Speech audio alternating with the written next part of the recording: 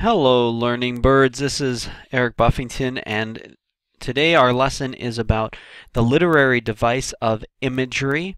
We're going to talk about imagery, what it is, and how to find it.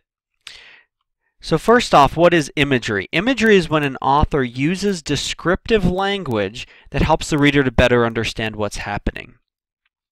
It's important to remember that imagery can mean making an image, and we often think of it that way, like it's imagery. It must be making an image of some sort. But it can also appeal to your other senses as well. Descriptions that appeal to your senses to try and make them real. So let's talk about the different senses. We could say it was sunny, which is something familiar for most of us. We've experienced sunshine, but we might not have experienced, we might have experienced different sunshine. So let's be a little bit more specific. The sunlight filled the fields with golden rays.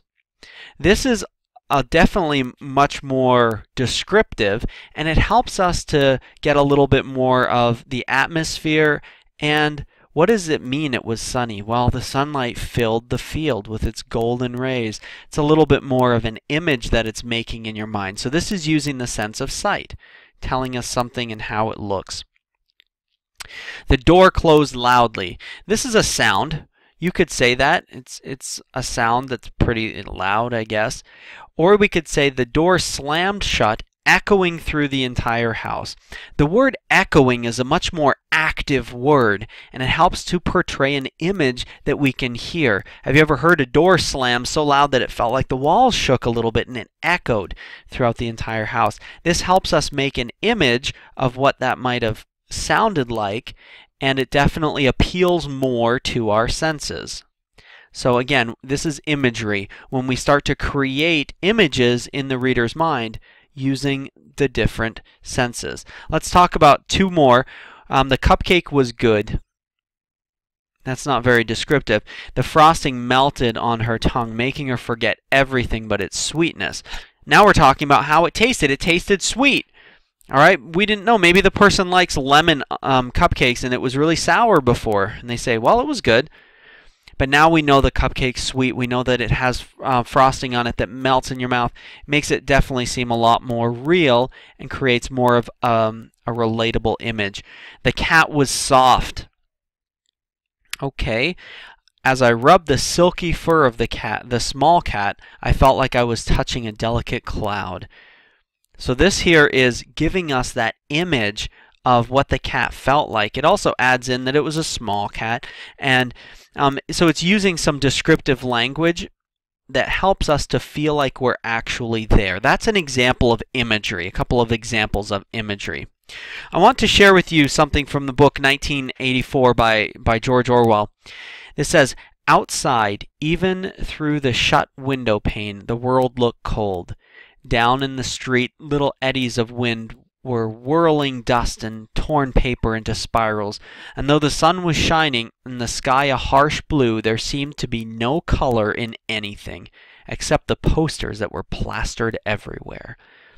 Wow! You can really feel and sense and sort of imagine that you were there with this kind of a description, right? It feels like there's no color on anything. I'm picturing like a gray, sort of dead feeling, you know, like that kind of gray after or right before a rainstorm kind of thing. Even though the sky, you know, the sun was shining and the sky was blue, it just feels dark and gray. And you get that kind of a feel when you read through a lot of the works by George Orwell.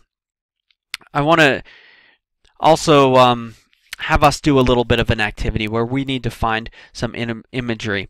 So I want you to think back to something that you've read, something that you feel you can picture clearly in your mind, maybe a favorite novel, favorite book that you've read, and you can feel like you can picture what the author wrote in your mind.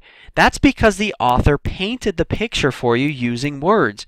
That author was using imagery that appeals to your senses. Go back and read through those parts and you'll see some of the tools that author is using.